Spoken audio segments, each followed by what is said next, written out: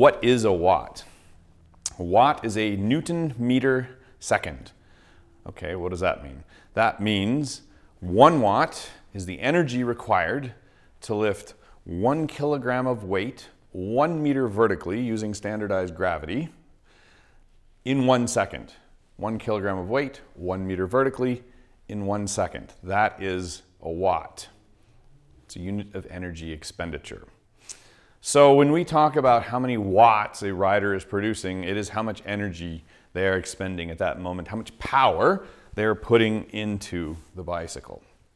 Now, a lot of people miscomprehend this to meaning how much force, how hard they're pushing on the pedals. That is one component of producing watts or producing power on a bike, is pushing hard on the pedal.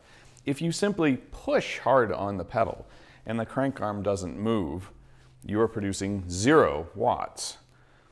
If you push very hard on the pedal and the crank arm moves very slowly, you are producing very few watts, no matter how strong you are. You could be pushing down with 500 pounds per square inch on the pedal, and if the pedal is barely moving, you're producing almost no watts. So it is not force. That is a misnomer.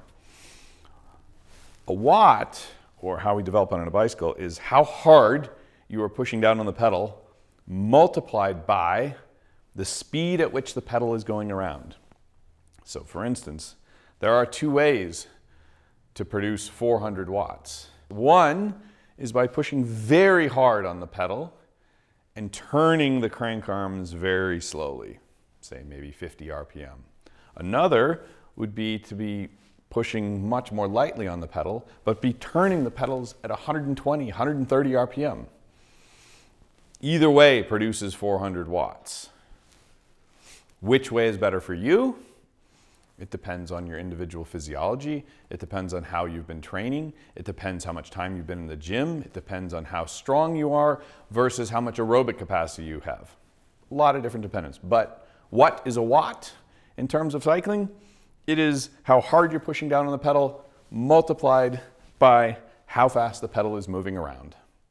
That's a watt.